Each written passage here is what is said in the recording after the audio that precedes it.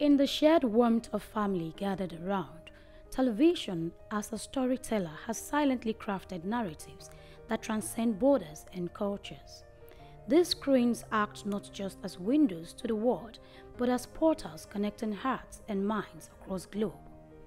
From the crackling black and white screens of yesteryears to today's vibrant display, TV has been the universal language, sharing laughter, tears, and collective emotions while creating a shared experience that spans geographical distances. November 21 remains World Television Day as declared by the United Nations in 1996.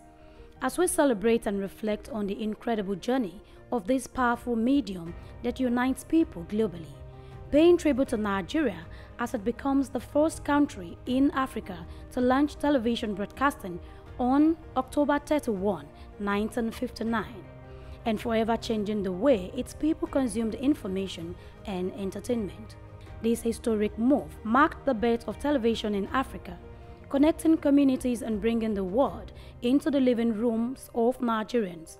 From black and white screens to high-definition broadcasts, television has become an integral part of Nigerian culture, just as we now have it all over the world, influencing society, leading to social change, and providing a platform for education, awareness, and cultural preservation, and has largely shaped the country's rich storytelling traditions. As we appreciate the profound impact of television, especially as a force for unity and understanding, anticipating the exciting possibilities that lies ahead in the ever-evolving world remain key.